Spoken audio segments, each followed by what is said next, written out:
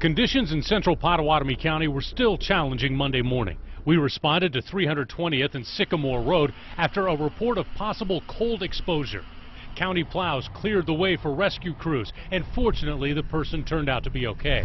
But on our way out, we came across this scene. Leon Zareski and his friend Jim were trying to dig out his truck.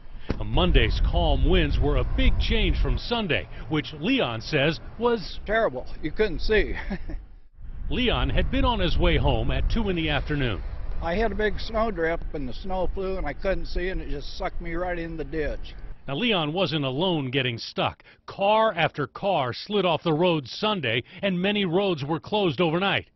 U.S. Highway 6 was one of those roads closed after it repeatedly drifted over. By Monday noon, 6 had reopened and the stranded cars cleared off, but it was still drifting over in places.